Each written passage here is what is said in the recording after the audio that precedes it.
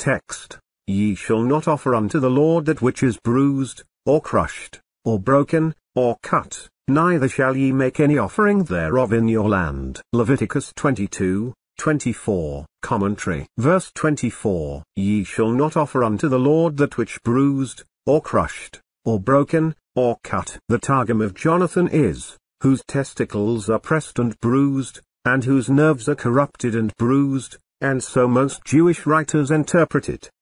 Neither shall you make any offering thereof in your land, any offering of any sort, either burnt offering or peace offering, or any other, or ye shall not do, that is, any such thing is here suggested, not bruise, or crush, or break, or cut the testicles of any creature, so the above writers.